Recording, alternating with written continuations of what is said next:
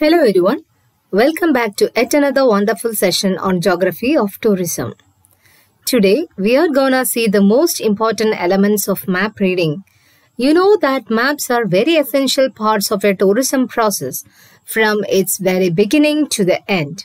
So it is very important to know how to read a map effectively. Different elements of a map play an important role in describing map details. These essential features of a map are found on almost every map around us. They are title, scale, grid, direction, legend or symbols, etc., which make it easier for people like us to understand the basic components of maps. The title of a map is one of its vital features. It is the key word that grabs the reader's attention.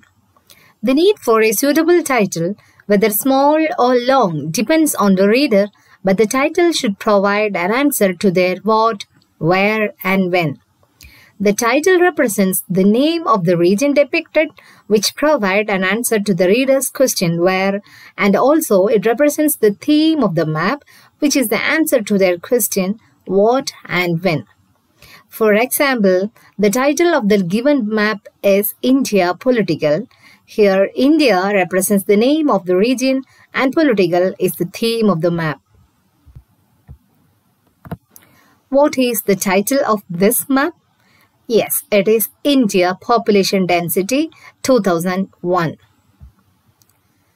Can you say which region is depicted on the map? Can't say. It is not easy for us to recognize a place which is strange to us without a title. Now it is easy for us to say that it is Karnataka, one of the states in India. The second most important element of a map is scale. Maps are drawings which reduce the entire world or a part of it to be fit on a sheet of paper. Or we can say maps are drawn to reduced scales. But this reduction is done very carefully so that the distance between the places is real.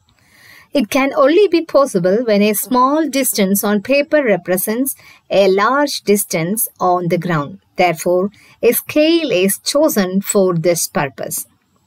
So, a scale can be defined as a ratio of distance between two places on map and the distance between same two places on the ground.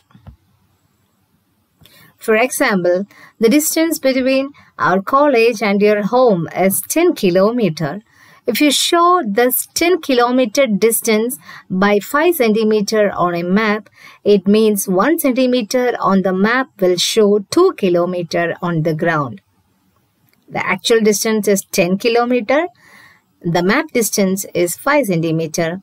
And so the scale of the map will be 1 cm on the map represents 2 km on the ground.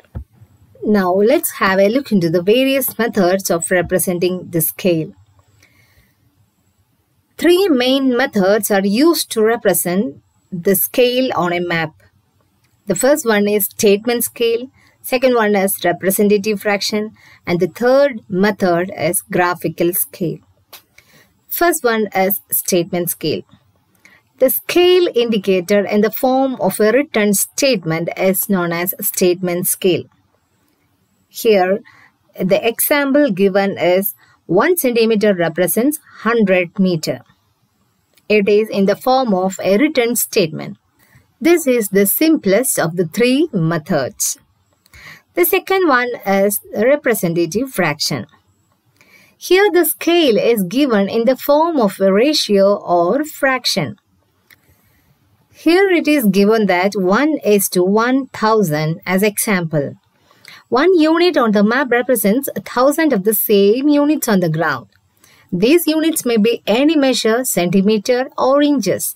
So, everyone in the world can use it regardless of language or the units of measurement in their country. The third type of scale is graphical scale. It is the representation of scale by means of a line bar with primary and secondary divisions marked on it. The graphical scale stands valid even when the map is reduced or enlarged. This is the unique advantage of graphical method of the map scale. Here in this map of Kerala, the scale is given in the form of a line bar, that is graphical scale. Then, grid system. A grid system on a map is usually square and is represented by drawn lines on the map creating those squares. It is a set of vertical lines or longitudes and horizontal lines or latitudes. The purpose of the grid system is to give each point in the map an identifier and address by which we can refer to it by. That is, the grid system is used mainly to locate places. Next element of a map is direction. It is angular distance from observer's position to any place on the map with respect to north. It can be expressed as north, south, east, and west, and these points are known as cardinal points. The next element of a map is legend or key. It is a set of colors, symbols, or shading patterns used to depict ground features on the map. It is a visual explanation of the symbols used on the map. So these are the major elements of a map: title, direction, legend, grid, and scale. Here is your exercise question. Take the screenshot of this page and mark the elements of a map on it. Exercise number 2. Take the screenshot of this page too and mark the elements on it. Is there any grid system on this map? Comment your answer on the chat box. That's all for now. I hope you had a nice learning experience. Thank you and have a great day.